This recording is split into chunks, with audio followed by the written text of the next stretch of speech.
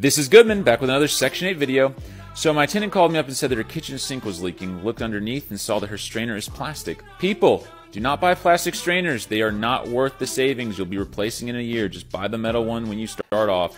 Anyway, so I brought my rigid 15-in-1 tool, whatever it's called, plumber's putty, the metal strainer, and this really cool plumber's wrench that will tighten anything that you need on this job. You can get all that stuff at Home Depot. So put the plumber's putty on the back of the strainer, shoved it in a position to get a good watertight seal. Put my rigid tool in to keep it nice and tight on the top.